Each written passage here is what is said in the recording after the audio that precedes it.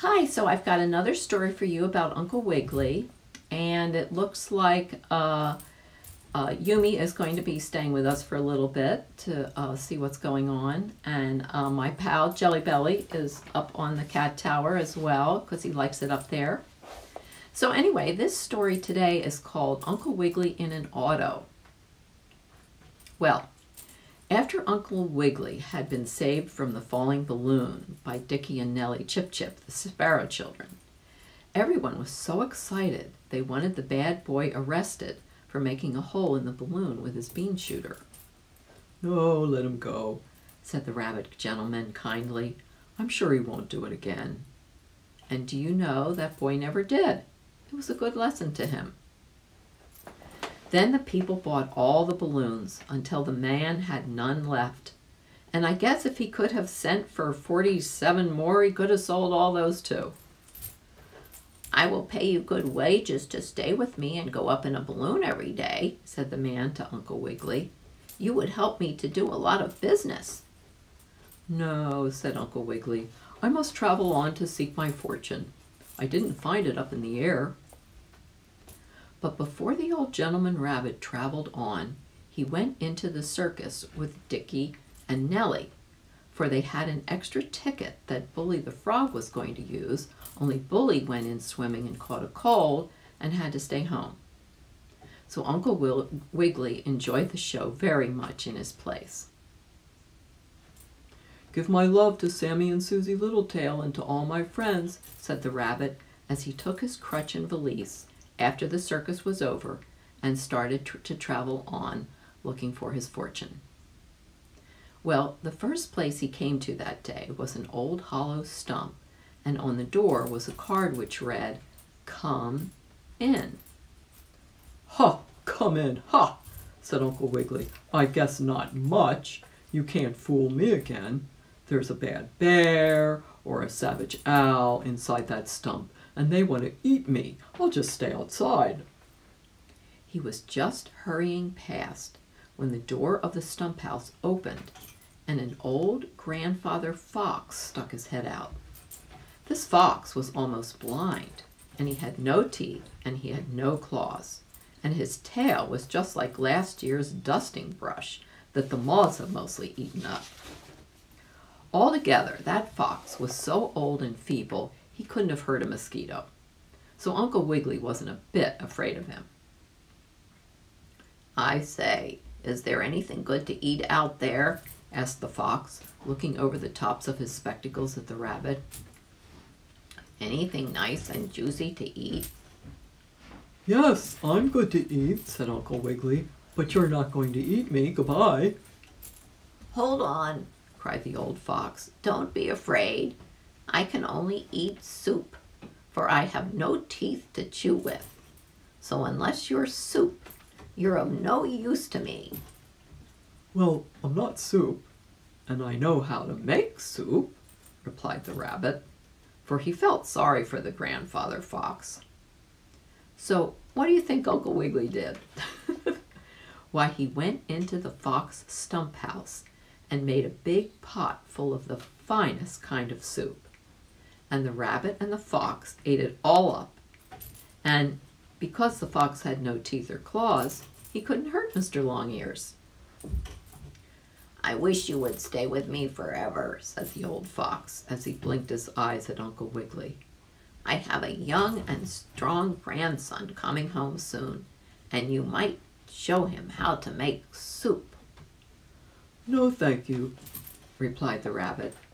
"I'm afraid that young and strong grandson of yours would want to eat me instead of the soup. I guess I'll travel on." So the old gentleman rabbit took his crutch and valise and traveled on. And he wondered where he could stay, for he didn't see any haystacks to sleep under like the night before. He was thinking that he'd have to dig a burrow in the ground for himself, and he was looking for a soft place to begin when, all at once, he heard a loud honk, honk back of him in the road. "Ha! An automobile is coming," said Uncle Wiggily. "I must get out of the way." So he hopped on ahead, going down the road quite fast, until he got to a place where there were prickly briar bushes on both sides of the highway. My, I'll have to keep in the middle of the road if I don't want to get scratched, said the rabbit. And then the automobile horn behind him honked louder than ever. They're certainly coming along fast, thought Uncle Wiggily. If I don't look out, I'll be run over. So he hopped along faster than before, until all of a sudden, as he looked down the road, he saw a savage dog standing there. Oh, well now, isn't that just my bad luck? Cried Uncle Wiggily. If I don't go on, the dog will catch me, and if I stand here, the auto will run on top of me. I just guess I'll run back and see if there's a hole where I can crawl through the bushes. So he started to run back, but no sooner had he done so than the dog saw him and came rushing out at him with a loud bow wow wow wow wow wow wow wow. My, but he's savage, thought the rabbit. I wonder if I can get away in time. And then the auto honked louder than before, and all of a sudden it came whizzing down the road right toward the rabbit. Oh dear, I'm going to be caught, sure, cried Uncle Wiggily. And indeed it did look so, for there was the dog running from one direction, and the auto coming in the other direction, and prickly briar bushes were on both sides of the road. Uncle Wiggily couldn't crawl through them without pulling all the fur off his back and his ears too. Honk, honk, went the auto. Ruff, ruff, went the dog. Oh dear, cried Uncle Wiggily. Then he thought of a plan. I'll give a big run and a long jump, and maybe I can jump over the auto, and then the auto will bump into the dog, and I will be safe, he cried.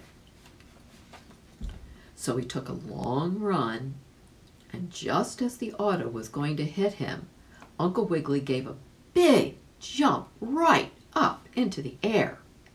He didn't jump quite quickly enough, however, for one of the big rubber tires ran over his toe, but he wasn't hurt much.